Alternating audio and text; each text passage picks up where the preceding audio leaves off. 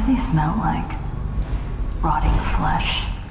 Wild flowers? Does he ask you questions? I wonder when he'll speak to me.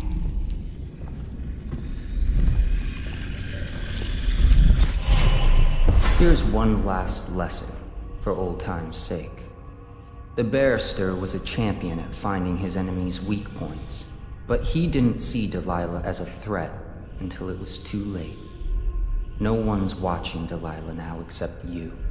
And me, of course. I see everything.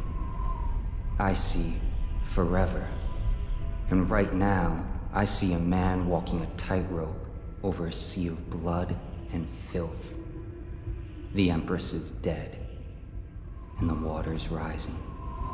You've got Rothwild packed into a crate, bound for the frozen north, Dad.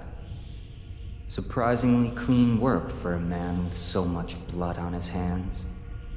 Did the Empress change you? Or do you think this will help you dodge what's coming? You'd better hurry. You're running out of rope.